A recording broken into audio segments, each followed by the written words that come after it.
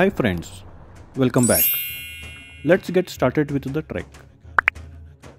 I am here with two of my friends, Chandru and Ashok. We decided to take the most awaited adventurous trek.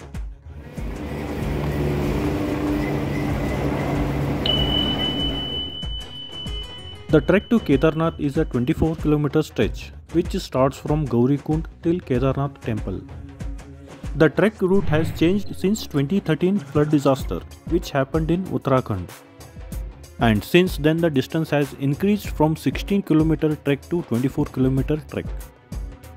We started trek around 7 am in the morning. The temperature was around 5 degrees Celsius.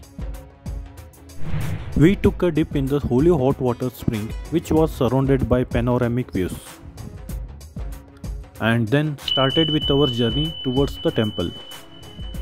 Friends, see the huge crowd, and it looks like people are following a queue. In the beginning, covering 1 kilometer took almost 1 hour because of the huge crowd, and gradually the crowd dissolved. But one should watch for the horses en route the trek path and trek safely.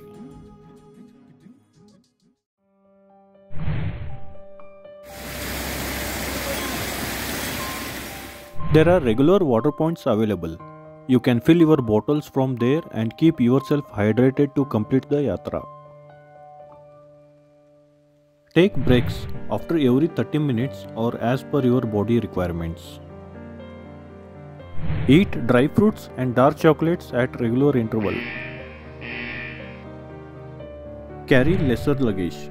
Extra luggage can be always kept in cloakrooms at Rudraprayag or Gaurikund. Beware of horses while you walk on steep. Here, we can divide entire trek into 5 stoppages at different levels from the foot to the summit. Let's get started.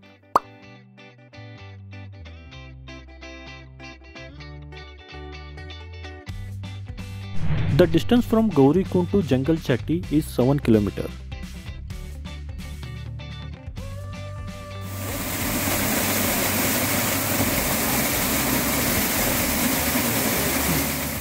It is a well-laid trek all the way through, hard surface and pretty straightforward. From Gaurikund to Rambara bridge, it is gradual yet easy ascent.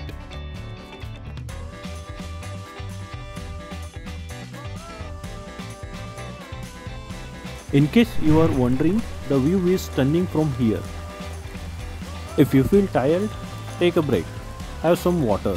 Spend some time to capture beauty of Mother Nature and then continue.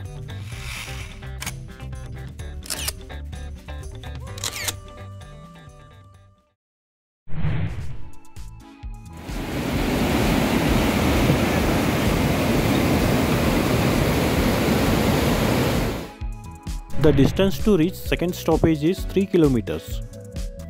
It is a steep, gradual ascent after crossing the bridge at Rambara, all the way to the base camp. You will get to see many waterfalls on the way. Don't forget to capture nice moments with beautiful snow mountains.